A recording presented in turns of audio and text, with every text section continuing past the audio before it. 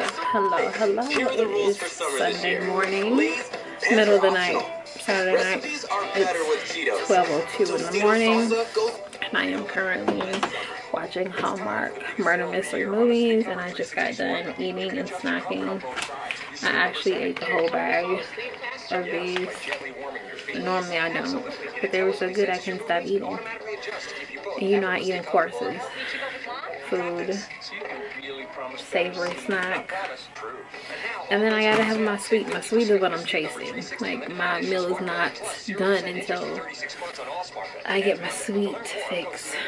So that being said, I want to eat it with some of the ice cream I bought, but you know it takes ice cream like 12 hours before it gets hard when you buy it. I'm just gonna eat one by itself, and then the other three I'm gonna eat with the ice cream or red velvet cupcakes. So I'm gonna eat and sit here and watch Hallmark murder mystery movies and start editing this vlog and try to get it up for today. And that's what's on the menu for tonight.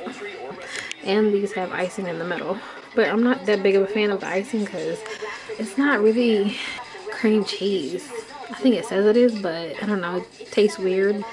I just eat a little bit with the cake, but I don't really eat the icing, or I might eat it with the ice cream, not so much alone.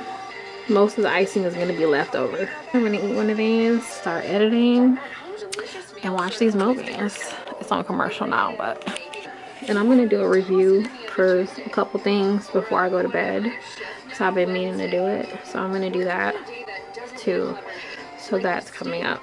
Okay, so first of all, let me say hello. It is Sunday late afternoon. It's 4:34. I woke up like an hour ago, starting my day.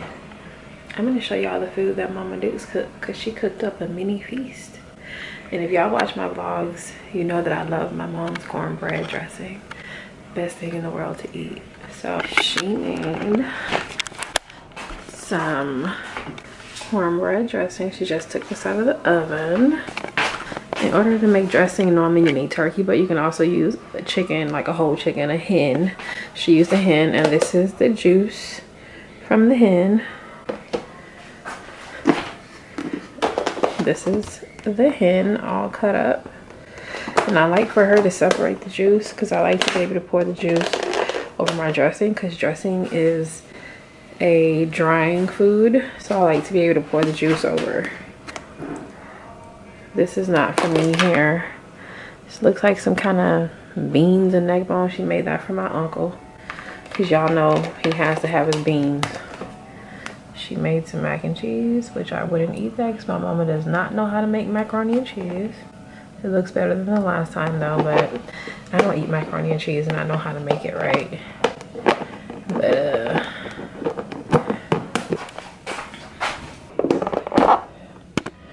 she made some barbecue ribs. Don't see much of the barbecue, so you definitely gotta add some more barbecue to this. Kind of missing some barbecue sauce. Here's a little bit, definitely not enough for me. And then her infamous cornbread that everybody in the family loves. I think my mom makes the best cornbread in the family right now. Everybody loves her cornbread. Mini feast. Only thing I'm gonna eat though really is the chicken and the dressing over there. Yeah, I am going to sit down for a little bit. I'm not gonna eat just yet because, like I said, I just got up and I still got mouthwash and toothpaste in my mouth to taste, and I don't like to eat with that in my mouth. I'm gonna wait a little bit, and I am gonna go in here and start editing the vlog that I was supposed to work on last night, but I did it because I guess I just really wasn't in the mood. So I'm gonna start working on that right now, and I'm gonna try to get that up today. I will be back later. So this is my first plate of the dressing and the hen. Chicken hen, same difference. It's a little soft this time. She made it kind of soft, so I'm hoping that it's gonna taste good. I haven't had any that didn't taste good, but it's just really soft. But I added some salt and black pepper to it. We'll be eating good for the next few days. Then when I get done, I'm gonna eat me some of my corn poppers and then eat me some butter pecan ice cream with one of my red velvet cupcakes. So now I am eating red velvet cupcake with butter pecan ice cream. So bomb. And these are stuffed cupcakes. There's icing on the inside too. I don't really eat that much of that icing because it's too much. Like when these bakeries make cupcakes, their ratio of icing to cupcakes is off all the time. Doesn't matter where you get it from, they feel like you need more icing than you need cake. Like it should be half the icing that it is, and especially because it has icing on the inside. But any kind of cupcakes, they give you so much icing and it's not enough cake. When I eat just cupcakes by itself, I always end up having so much icing left over because the ratio just doesn't make any sense. But I'll take some of the icing and mix it in the ice cream. That way when I have a bite of the ice cream, get that little pop of icing. So I'm gonna break this up in the ice cream and eat it together. I'll eat cake and ice cream like this, but I will not buy like an actual cake and ice cream. That's just different to me. It tastes different. No. But like this, yes. Where I put the cake with the ice cream. It's just different to me. I am in the process of starting to edit another vlog. I was gonna throw a little review comparison clip into today's vlog. When I look at today's vlog that I'm currently about to start editing, I don't really have enough content. The review comparison video is like 10 minutes alone, so I'm gonna just make that a vlog of its own. It'll just be a review comparison vlog, and I'm gonna just do 2 days. I'm gonna do today and tomorrow, and that'll be a vlog. So there's gonna be 2 more vlogs coming up instead of 1. So I'm gonna start working on the review comparison vlog. That can be tomorrow's vlog since it's a standalone video. Today and tomorrow can go live Tuesday. I have a vlog I just uploaded one today. I'm gonna set the review comparison to go live tomorrow, and then this vlog will go live Tuesday. It just makes more sense to do it that way.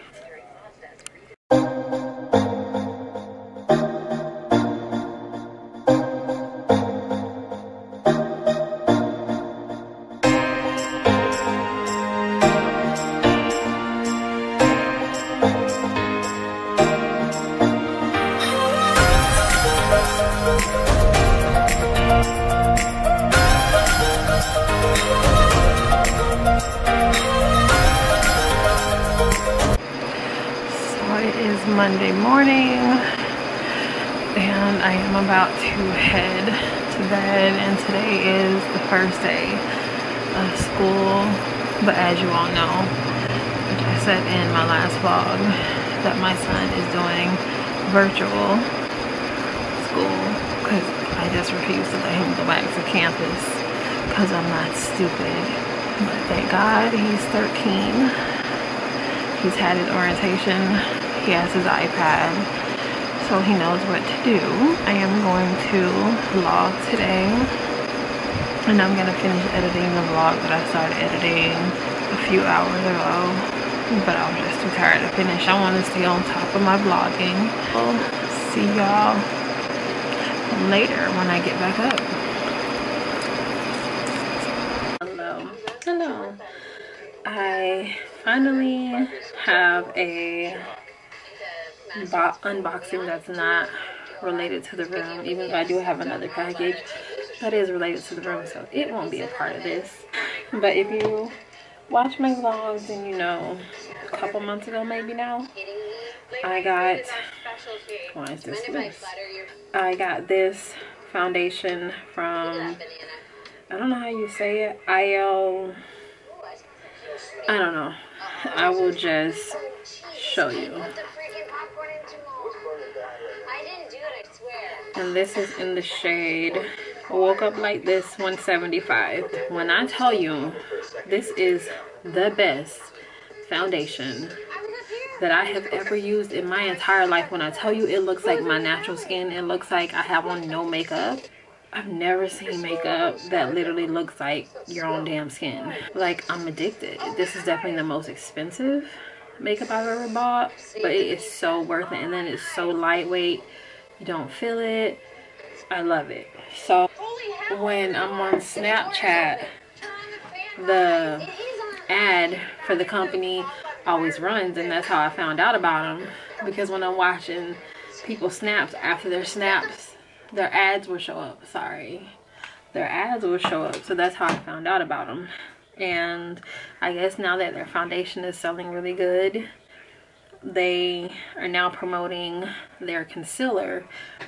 And you know, most of the time, well, pretty much all the time, concealer is meant to brighten under the eye. And I mean, that's all well and everything, but when I saw that they had concealer that looks like your natural under eye, but it still covers dark circles or bags or whatever you're using it for, other than brightening, it looks like your natural skin, I was like, oh my god, I have to try it. With that being said,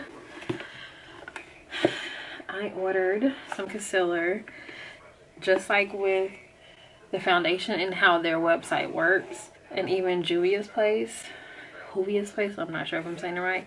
It's basically, you take a quiz and you just hope that they get the color right, and they definitely got my color right with the foundation. And the foundation is also matte, which I need because my nose is oily.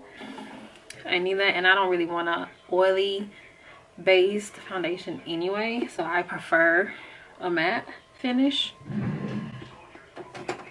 But I mean, why not have concealer that looks like your natural under eye but still covers what you want it to cover?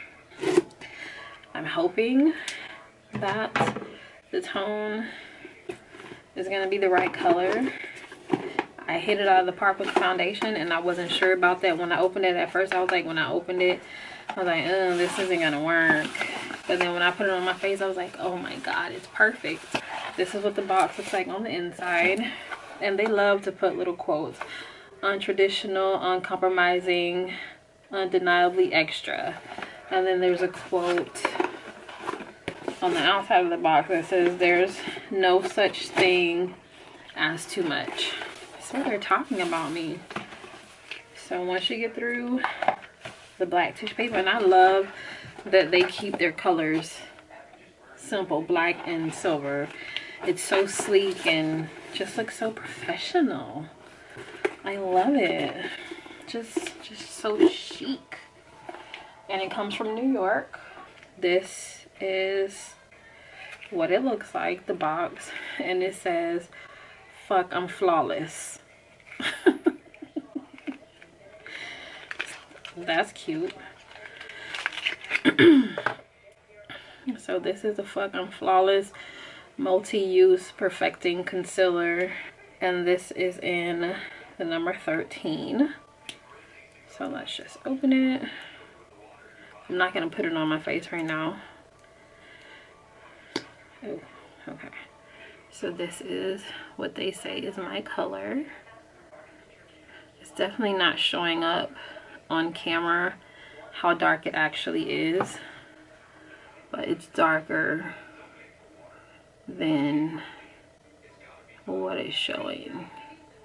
And they say do not try it on your hand because your hand and your face are different colors, and that is very true. Because I tried the foundation on my hand, and that's when I was just like, oh, I don't know if it's gonna match. But then when I put it on my face, I was like, it's perfect. When I do try this, I will let y'all know. I'm super excited about it because I've seen the ads where other women try it and you can't even tell that they got on no concealer. I'm like, that is just bomb. I think it being this way versus lightening the eye, the under eye is better in my opinion. when I do try it, I will let y'all know. So I'm super excited about this. But you can return it in 14 days and they won't bill you for it. But if you keep it, then they'll bill you for it. And I think it's like a every 3 month subscription, so they'll send you another one every 3 months. Same thing with the foundation. That is that. But I am gonna do a little rant right now. I'm so sick of doing rants, but sometimes you have to rant because people just don't act right. I was on this other website, well, not website, but this other app where I go live. There are a couple apps where I go live all the time. People on there know about my vlog and they watch it. Some of them have followed me or subscribed to my vlog. And this one girl, she came on my live and she seemed cool. I ended up blocking her for a minute after she insulted me. After she said what I'm about to tell y'all, but then I went back and unblocked her. But she was like, oh yeah, I watch your vlogs and I really like them. And I was like, okay, thank you, but did you just watch or did you subscribe? She was like, I don't subscribe to smaller channels. And that was so fucking insulting. I was just like, so basically you're saying that because I don't have a big following on YouTube that my vlog is not worth you subscribing, but yet you watch my vlog and you've made it clear that you like my vlog. Like, if that's how you feel, if that's how you roll, cool, but keep that to yourself. You don't tell a vlogger, oh yeah, I watch your vlogs and I like your vlogs, but I'm not gonna subscribe to your channel. And she was like, I'm a marketer. So basically she only subscribes to channels that are bigger, have a bigger following, have more subscribers, have more likes. Which in reality, it really shouldn't matter. If you enjoy watching that person's vlogs, whether they have 1 subscriber or 100 million or 100,000, it doesn't matter. The point is you like watching them, you like their content, you like what they're about, you like what they say, you like what they do, and you've made it clear that you like my vlogs. Why wouldn't you want to subscribe? And then if you're a marketer, why wouldn't you want to help my vlog grow? Why wouldn't you want to maybe post it on wherever you are and bring more traffic to my vlog and help my vlog to grow? But at the end of the day, for you to say that to me, it's disrespectful, it's rude, and you just don't do that. I would never say that to another vlogger. Oh yeah, I like your vlogs, but I'm not gonna subscribe to your channel. Like, who does that? That's so insulting. And I put a lot of work and time into my vlog.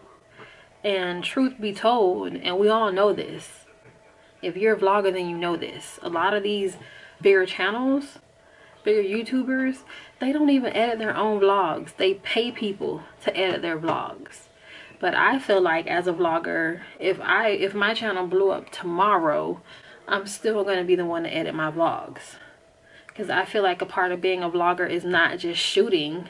And even some of them don't even shoot their own content. They pay people to shoot. All they do is show up and do whatever. But a lot of them don't shoot their own content, they don't edit their own content, and then some of them, they shoot their content but then they don't edit it. And I feel like a part of a vlogger is shooting your own content and editing your own content, not paying somebody to do it for you. It's a whole process. And a lot of vloggers, once they've gotten so big and they're making all this money, they get lazy. They feel like, oh, now I'm too good to edit my own vlogs. I'm too good to shoot my own content. I don't want to take hours editing anymore. But that's a part of the process. Truth be told, my little ass vlog, I put more work into it than a lot of these bigger vloggers. I shoot my own content. I edit my own content. I put a lot of fucking time into my vlogs. So it's insulting on that level to hear somebody tell me, oh, I like your vlogs, but I'm not going to subscribe to your channel. And I put all that work into my vlogs. Like I said, if that's how you feel, if that's how you roll, cool, but keep it to yourself. How dare you say that directly to a vlogger? And it doesn't even make sense. The whole point in subscribing to somebody's channel is because you like their vlog. You like what they say, you like what they do, you like what they're about. You subscribing to somebody's channel should have nothing to do with how many subscribers they have, how many likes they have. If you're not actually going to sit and watch their vlogs and enjoy it, you should not be subscribed to their channel anyway. Like, that's crazy as hell. And I get it. Like, even me as a vlogger, I watch other vloggers. I don't subscribe to every vlogger that I watch, even some of the ones I may like. That's not necessarily realistic. But would I tell them, oh yeah, I like your vlog, but I'm not going to subscribe to it? That's rude as hell. If I feel like I like their vlog or I don't like their vlog and I'm not going to subscribe, I would never tell them that. Because I don't know how much work they put into it, how much time they put into it. And at the end of the day, it's just rude. It's disrespectful. You just don't do that. I just wanted to point that out because that really rubbed me the wrong way. It's rude as fuck to say that to somebody. It is what it is. I'm definitely not going to be cool with her on the other app anymore because that was just rude. It was disrespectful. I didn't deserve that, and it just don't make no fucking sense. And my vlog is worth anybody following. My vlog is no less than any other vloggers, regardless of how many subscribers I have, how many likes I have. My vlog is no less worthy than anybody else's vlog. Well, how dare her say some shit to me like that? Like, my vlog is not worthy because I don't have a lot of subscribers. My vlog is just as worthy. And bitch, you like it. You've already made that known. So you don't even make no sense. I am going to end this vlog here. I hope that you enjoyed. Like always, don't forget to subscribe, and I will see you in my next one.